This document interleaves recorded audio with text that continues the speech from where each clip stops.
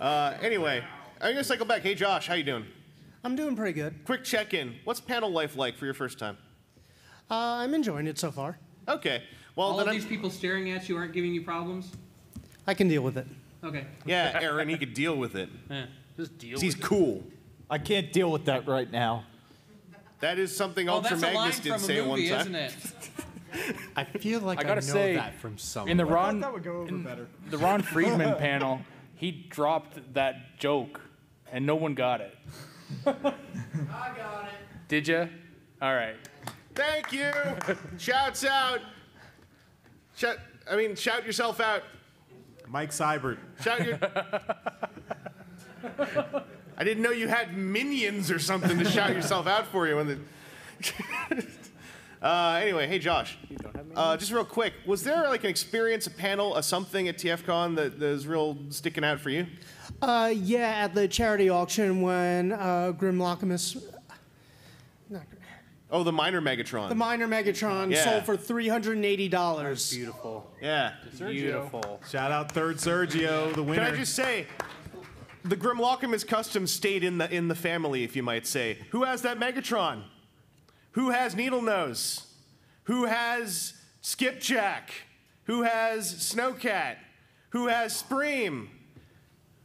It's in the family. I have nothing. You're still in the family. Okay. You still have us. That's true. And And I have depends Cookie on your Monster. story. What do I do for this? Hey, Michael. How's it going? How's it going? I spoke into this like a microphone for a second because it was in the corner of my eye. Hey, Michael. Yeah.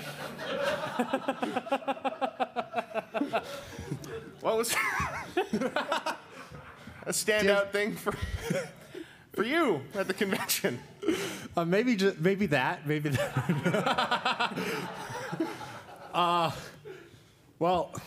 Okay. You have given me a difficult question. I'll just say I got all flustered because we're kind of going a bit fast for time, and I was trying to simultaneously say, "Don't worry, Diecast, you always got my nuts," because I forgot to bring this on Friday. So we got some almonds here. Thank God I didn't miss the nuts. If you want some almonds. Oh, yeah. Anyway, hey, what's up? So besides the actually finding this, just being in Canada for the first time. Welcome. Yeah. Again. It was yes. No, this was such a good trip overall, and especially with things that's been going on with me, this was a well-timed event. So I'm very glad I was able to be here. I'm very glad I was able to talk to people and see people and get things and do this. Excellent. Yes. Do it again. Do what again? Come to I thought you wanted me to repeat everything I just said, so. Come to Canada? Please return to TFcon Toronto again. We like having you here. Okay. Is the long version. Yes. Okay. Here for you. Please come back to TFcon Toronto again. Oh, now I Please. can hear you. Okay. Now you I got understand. now. Okay, now I got you. Now Sorry, I got I you. used the wrong microphone. That was on me. Yeah. What an idiot. Hey, Aaron. Hey, Chris. What was a cool experience you had? Getting to see the Commandroids. Yeah, we did that this afternoon. Yeah. Anyone else do the Commandroids room? Okay, cool. Oh, yeah, I know you were there. Yeah. Hey, Eric, what's up? So so it looks like it's a really neat system that definitely hits the Transformers GoBots kind of vibe and aesthetic, and it fits in that like company's own world of like. I think the way that one of the ladies that was there demoing and talking about it was like it's like a bunch of old VHS tapes of different types that have been recorded over and over, and like their like splash get you excited thing lead in had like the old like chrome HBO intro logo and a couple of like commercial bumpers that like you don't think about, but then you see it and you're like, oh crap, I remember watching, cartoons and that was in front of everything or every transition, and they've got the right feel and vibe down for what they're aiming for. One of their pitch videos had stuff from 2 of Carpenter Brute's music videos as like tonal establishment. Anyone in here listen to Carpenter Brute? Because I was real excited to see that. Yeah, thank you. Anyway, good synthwave artists, excellent videos. Go look up Carpenter Brute's videos. They're friggin' cool. but that was very cool. I'm looking forward to seeing more of that. Yeah. And hey, Charles, what was a cool thing you did? Well, I just really like getting back. I mean, we've talked about how it's it's a family reunion and getting to see all the people you don't get to see throughout the whole year. So just being able to see everyone here. For the last 2 years, we've hosted a kind of a podcast listener meetup for people who listen to our show. And so last year, I had a personal emergency and I had to leave the con early and I didn't get to participate. And this year, I didn't have another personal emergency, so that was good, and I got to stay and hang out with all the listeners who were here, and it's just great hanging out with everyone and having fun. And yeah, shout out Alpha Magnus, Mike Seibert, Third Sergio. You didn't make it last night, but we had lunch today, so that's cool. So and RH there at Mystic Marvels, I should say. Anyone I'm missing? I hope I'm not missing anyone who's in the room, but thanks everyone. And I'm actually also just wanted to say I'm really glad that we had you around for the whole weekend this time. Yeah. And for the whole weekend, and everything's fine. Yes, everything's fine. Yes. So yeah, and please come back again. As you can see, you can now come to Toronto, and there will not always be a personal emergency. The pattern's been broken. The cycle is broken. Yes, thank you. And I was about to say, aside from Friday. I'll let it go eventually. No, really quick. I just wanted to say that while he just said that seeing people is really important to him, that's one of his favorite parts, he just debated, like, heavily whether or not he would hang out with me and when I'm going to be 10 minutes away from his house. He's like, but I have to drive 10 minutes. Like, we both live in Pittsburgh. A lot can happen in 10 minutes, though. He's mischaracterizing the conversation here. I actually said, if you're going, I will make an effort to come and be there because, Maybe. There's two sides to every story, I'm just saying. Well, yeah. What's a cool moment TFcon for you? Definitely, I would say hang out with my friends from the show. Like, it's only the second time I've ever actually gotten to do that with them. So, and just being in Canada, man, it's nuts. Isn't it? Hey, Daryl. Hey. How was a big moment of TFcon for you, and what was it? Yeah, I generally just enjoyed the hangouts. We stayed up pretty late almost every night.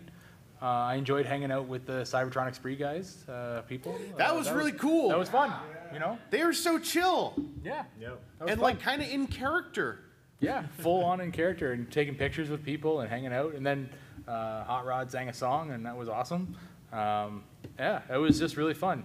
Then we, Diecast and you guys were standing there at the bar last night just chatting about random stuff, heavily debating the RCs. That was a fun discussion. How many RCs? It was specific types of the two sexy ones. Den Toys. You didn't know about Den Toys? Is that the one with the squish thing? Yeah, there's that. We were talking And about the that. inappropriate panel lining. Yeah, there was the that and then the bikini ones. So we were talking about those and seeing what the. I was like, oh, they're gonna have a debate about the ones I want, and it's like, oh No.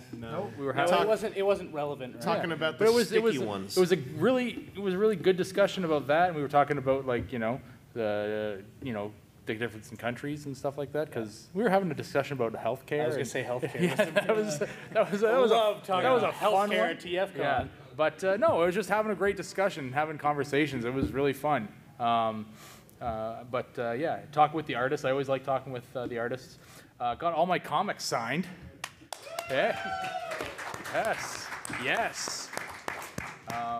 Don't encourage him. What sort of weirdo lines up a whole bunch of stuff to get signed?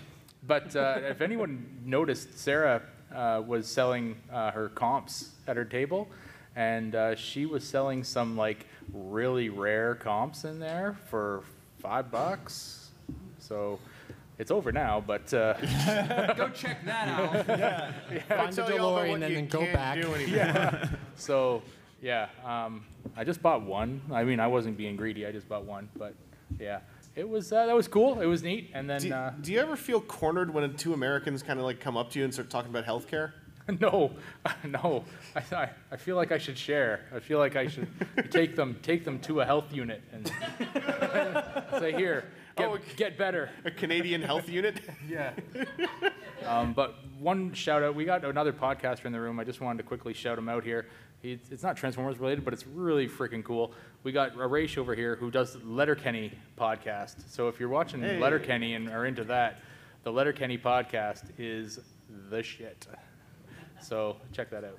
All right, and yo, Diecast, what's a moment for you aside from that Cookie Monster moment? The Cookie Monster moment was good, but also this was my first chance to actually play Transformers trading card game, and there was a nice guy in the room who helped me out with a hat that's sitting in the audience. Thank you very much for teaching me or trying to teach me that game, because it's I still don't quite grasp everything, but I think I could experiment a little bit on my own now. Can you play that by yourself? You can. There are some players who solitaire to do deck teching and gold fishing, as we say. It's where you start just like playing one-sided to see how the deck runs. Is there rum in that Coke? Not yet. But yeah. I will sadly come to his defense and say yes, the term is gold fishing. Aaron 'Cause it's came like to you're my playing defense, against a everyone. Did you see goldfish. that? It was the right thing. Ugh. He stood up for my honor. But yeah, and also while I was in that room, I bought like 2 decks, and I pulled a super rare cog. Cog. Yeah. That You can't tell you're bitter at all. Vangelus doesn't have a cog. I don't I'm have just one saying. either, thanks.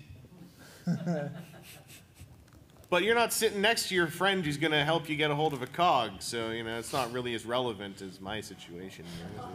Oh. Thanks for standing up for my honor, though. I do really appreciate it. It is gold fishing. So my moment, I want to quickly expand on command droids, because there's a thing I learned during that I think maybe you don't have my taste, but there's 2 factions in command droids. There are robots who are in disguise on our planet, and they have to partner with a human to get biorhythmic feedback to be able to transform. They're semi-piloted, in a way. The good guy ones, the symbioids? Yes. Symbi, they work with a partner. The Nemesites, the evil ones, they just use humans as batteries, and they said that literally it gets body horror. It gets like H.R. Geiger. It gets real. Like basically, if you get into a Nemesite who's in a car mode, a fancy car, the doors open. Oh, I'm gonna get in this car. You go 10 and 2. Hooks come out and just come into your hands. What? One of their first scenarios they ran, they said that there was a bit where all the kids' characters were going by. They were going to like prom or something, and there was like a beautiful pearl white car sitting outside the prom with its door open. And when they got closer, they could just smell blood inside the car. There was like a crazed hillbilly robot who turned into a combine thresher. And this is all just stuff they're coming up with. Like this system, that setting, I got very interested because there's one thing I like, it's transforming robots mixed with body horror. So I was incredibly into it. I did a character gen thing, which was pretty fun. Did it with Eric over there and another gentleman who I don't know if he's in the room. I don't think he is, but it was fun. The only other thing for a moment, I'm just gonna say, I ran into a thing this year, not the first time, but this time I really noticed it, and it is not a bad thing. It's something I got to appreciate, that it is me being somewhat spoiled here. When 4 o'clock hit, I was like, damn it! I had all these things I wanted to do. I only got to play like 3 or 4 games of TCG. I only blah blah. But also, I was never not doing something this entire weekend. So it was a really weird thing to really just like separate from the self and identify in the moment of like, I have more to do that I would like to do and can feasibly do than I can possibly actually do in the weekend. Mm-hmm. It's a real self-check. You got to go like, I can't get mad about it, but boy, like it's there are folks who don't get to go to conventions, who don't get to spend 3 days being not starved for what to do, but instead gorged on what to do, and yet not feeling full. So you say you need a clone, is what you need? Only if that clone and me share a brain, or if I can subsume that clone back into me to devour its experience and make it my own. You're heartless. Well, yeah, It's I mean, all if I'm about getting the a body clone, horror. If you did not catch what he was saying just before that. if I'm getting a clone, it's not real. It's not a person. It's data. You want to be multiple. It's a data collector. and I'm consuming it when it's done, whether it likes it or not. Maybe you can look up how to make a sandwich. Listen, when you get, let me put it out to all you. When you get a piece of bread, you make your sandwich. Oh, I don't have the same piece of bread. I ran out. I'll just put another piece of bread from a different loaf on top, get another flavor in there. Am I wrong? Yes. You're calling Armada a piece of crap. I saw a bunch of people saying I'm not wrong, and I'm choosing only to notice them.